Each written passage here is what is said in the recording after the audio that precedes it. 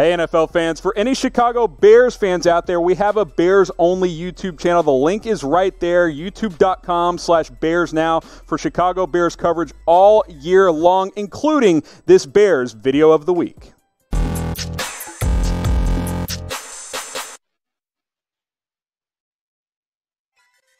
Welcome into Chicago Bears Now. I am Harrison Graham, back with another video for you guys, doing a mailbag today. So thanks to everybody for using hashtag Bears to submit their questions on our last video. Continue to do so, because we will do another mailbag very, very soon. Let's start with Luke Alvarez, who has a question about quarterbacks. What do you think our future is when it comes to the quarterback position? Where can we look to get a long-term quarterback? Obviously, QB has been a very popular discussion among Bears fans, among the Chicago Bears for several months now. For this season, it's pretty simple. It's Nick Foles, Mitch Trubisky.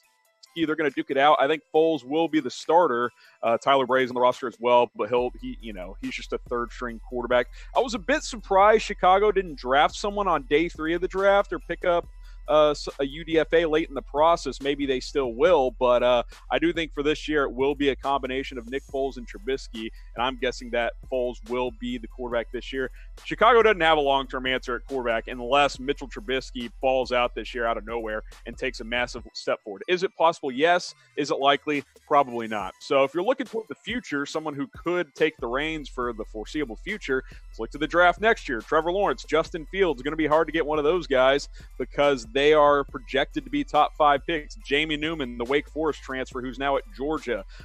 He's, kind of a project still. I think he's a fringe first-round prospect at this point. We'll see how he plays this year. Brock Purdy, who I like. Tanner Morgan, who I like. They're both juniors as well. They could go back for their 2021 senior season, so we'll see if they come out. But that's kind of my top 5 very early in the process. Obviously, we just had the draft this year, but Lawrence and Fields are proven commodities. They will be franchise quarterbacks. So, hey, if the Bears are terrible this year and get a top 5 pick, maybe they can draft one of those guys. But who do you guys think will be the Bears quarterback in 2021? Luke Alvarez wants to know what the long-term answer is. So I'll ask you guys, who will be the quarterback after this season? This year, again, it's going to be Foles or Trubisky.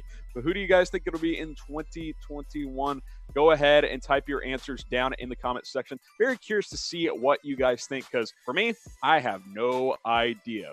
What I do know is that only like 17% of you guys have notifications turned on. And the advantage of having noties on means that you'll never miss a video. They'll send you a notification straight to your phone as soon as we post a video, as soon as we go live, anything like that. A lot of people tell me like, hey, I'm subscribed. How come I missed that last video? Well, you got to turn on notifications as well. You see that bell on screen? It's right next to the subscribe button. And hey, if you can't find it, message me on Twitter at HGrahamNFL. Just give me a quick follow, send me a DM, or just tweet at me. I will walk you through the process. It's not the easiest thing, but it's usually right next to that subscribe button. I know desktop versus mobile can be different, so go ahead and DM me if you can't figure it out, but turn on notifications so you never, ever miss a video here on Bears Now.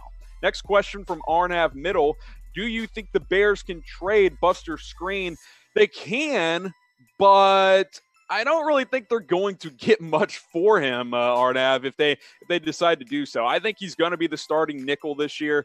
He's not great. He wasn't that good last year, but he's serviceable. He's cheap, and he's not going to fetch you much in a trade. Average nickel corners get you a day 3 pick at best. 6th-round pick, I mean, if you want a 6th-round pick for Buster Skrine, go ahead, but that's not going to help your nickel problem this year. I think you put him at nickel, and he gives you the best chance to succeed there. Sure, guys like Duke Shelley have shown some promise. Maybe the Bears view Jalen Johnson more of a nickel, but I think he's going to be your second outside corner. I like this cornerback depth chart after the acquisition or the draft of Johnson. I think there's good depth there with Tolliver and Artie Burns and Denmark and Shelley and the Roberson, the CFL kid. I like what the Bears have done at this position. Sure, a Skrine is not the long-term answer at nickel, but I think through 2020, he is more than serviceable there. I think he'll be just fine. He's overachieved being a late-round pick out of UT Chat a few years ago. I think you're okay with him at nickel. If you were to trade him, like I said, you might get a 6th or a 7th round pick for him. I don't really know if that's worth it. I'd rather play him considering he's projected to be a starter. Next question from John Gihan here. Let me know if I'm pronouncing that right, John. How do the Bears address the safety position? There is an obvious need for a box safety next to Eddie Jackson, and the Bears didn't draft one. Look, going into the draft, I had a strong safety. The safety in general is my 3rd biggest need, and they didn't draft one. Bottom line is, John, things happen in the draft. You can't control how it's going to fall. They obviously felt like there wasn't a strong safety on the board that they were comfortable with each time they picked, so they went in different directions. You got Deion Bush there. They picked up Jordan Lucas from the Chiefs in the offseason. I think they can get by if they need to. I'm with you, though. I would like to see Chicago upgrade at the strong safety position. The good news is there's still some options out there. All these guys are still free agents. Eric Reid, Tony Jefferson, Rashad Jones, Morgan Burnett, and Tavon Wilson. They are free agents. They played with the Panthers, Ravens, Dolphins, Browns, and the Lions this past year. I'm ordering it from Reed to Wilson in terms of best available.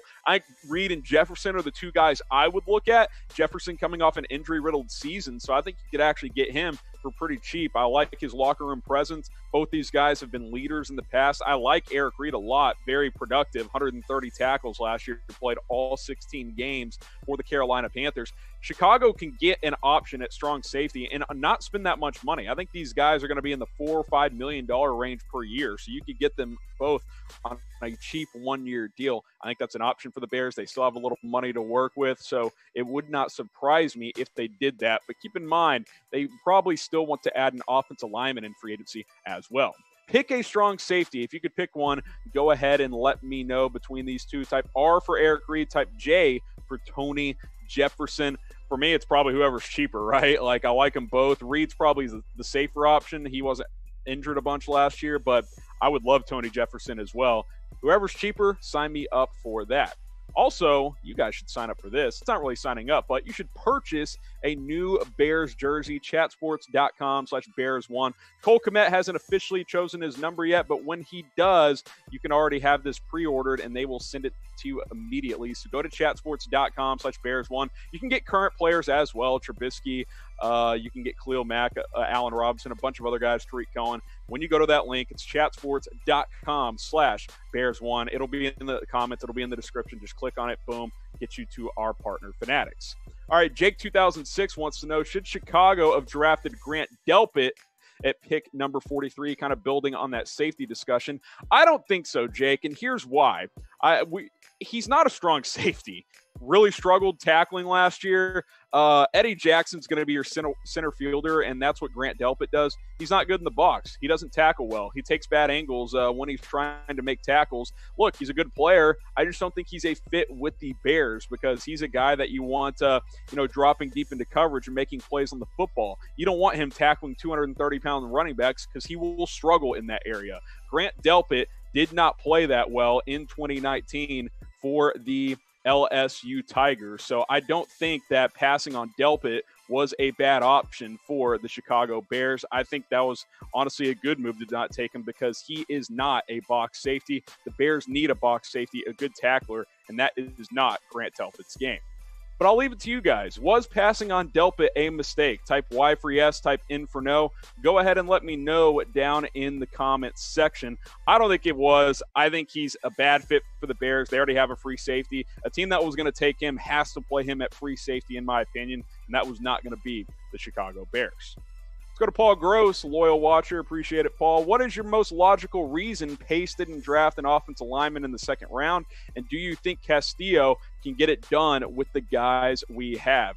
Hashtag Bears. I think Castillo will help, but I think the logical reason, it's very simple, is Cole Kmet was the highest player on their board when they drafted at 43, so they took him. I'm not going to fault him for that. Tight end was a position of need as well. Not as big of offensive lineman, but they went with a player that they felt comfortable with. Obviously, they didn't like any of the offensive linemen. 7 offensive linemen had already been taken when both these picks were made, so keep that in mind. Jalen Johnson at pick 50, he was one of my top players on the board. They needed a number 2 corner. I think that's what they've got here in Jalen Johnson. You can't predict the draft. If Cesar Ruiz fell to pick number 43, they probably would have drafted him. But the Saints took him in the first round, so that is the way that went. Matt Hennessy wasn't high enough on their board. He fell into the 3rd round. So I think they were just comfortable with the players they selected at the time. Didn't like the offensive lineman there. Took a couple of projects in round 7 at offensive line. We'll see if Hambright or any of those guys can pan out. But in the end, I just think they followed their board and they didn't have an offensive lineman there at pick number 43 or pick number 50.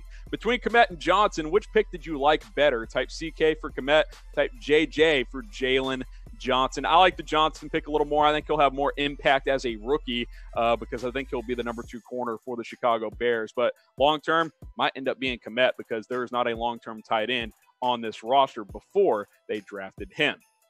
All right, guys, I want you to get subscribed to Chicago Bears now. If you haven't watched our Bears draft grades, I'll dive deeper into Kmet and Johnson and the rest of the draft class. Go check that out on the channel. Uploaded it just like 20 minutes after the 2020 NFL draft ended. Also, a reminder, turn on notifications so you never, ever miss a video. Some of you guys are probably like, oh, you posted a Bears draft grades video? Yeah, you probably missed it because you didn't have notifications turned on. So go ahead and subscribe. Turn on notifications. I would greatly, greatly appreciate it. Carter Miller asks, what do you think about Javon Wims being the wide receiver number 2 with Anthony Miller in the slot? The Bears have expressed big confidence, and he is a big target similar to Allen Robinson. It's possible. Obviously Anthony Miller will play the slot. The way I do my depth charts is wide receiver 1, 2, and 3. Miller is the second best receiver, but he will play slot primarily for the Bears. I have Cordero Patterson there at wide receiver 3. He's kind of a Swiss Army player, as you guys know. They move him around. He plays some running back, does some different stuff. Wims, Ridley, I think some of those pieces will compete for wide receiver play as well, as will Darnell Mooney. So I don't think that is out of the question that Javon Wims could get significant playing time and even earn a starting position. I think that Patterson will get the first opportunity, but I think Wims will be in the mix. I think Ridley will be in the mix. I think Darnell Mooney, the rookie out of Tulane, will be in the mix as well. He's got really, really good speed. So I think there could be a heavier rotation at the second outside receiver. Miller will play some outside, but I do agree with you, Carter. I think he will primarily play in the slot. I'm fascinated to see how it plays out for the Chicago Bears. This one from Keenan Queen. We need to get Freeman. Wasn't really a question, but I wanted to address this. Devonta Freeman is, I assume, who he's talking about here. Totally disagree, Keenan.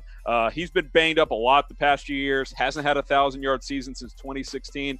I don't really think he's worth bringing on board. He's slow now. He's not nearly as productive as he was in the past. You kind of look at his past 4 seasons.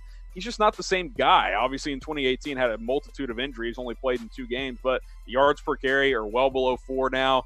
He's not as dynamic in the passing game. I'll leave it up to you. You see the question on screen. Should they sign Freeman? Type 1 for yes, type 2 for no. I think the answer is very clearly no, because I think he's just a extremely poor man's David Montgomery at this point. In his prime is basically what Montgomery is now. Good receiving back, good physical runner, breaks tackles. That's what Freeman did when he was in his prime with the Falcons. You have Cohen as well as your receiving back. Null is kind of your running back, fullback hybrid there. And they just signed Artavis Pierce, an undrafted free agent out of Oregon State, who I actually really, really like. I don't think Freeman brings anything to the table that the Bears don't already have. I mean, look, if they want to try him out, that's fine. But David Montgomery is this team's starting running back, and that should be the case moving forward.